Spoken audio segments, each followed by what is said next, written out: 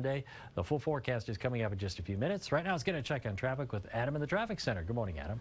Thank you, Mike, and good morning, Chicago. We have some good news to talk about here in the traffic center as well. All lanes are now open northbound I-55 at Cicero after early police activity. Keep it glued to WGN. We'll have much more on this accident there, and also a crash southbound 55 at Weber. You have all lanes open as well. Still big delays down to 126, as you can see there. Had a car versus a pole earlier this morning, just north of that police activity, southbound Pulaski at 32nd. That is now clear, and we're dealing with one crash, Clark and Devon. That is Look at Traffic. Sean and Tanya, back to you guys.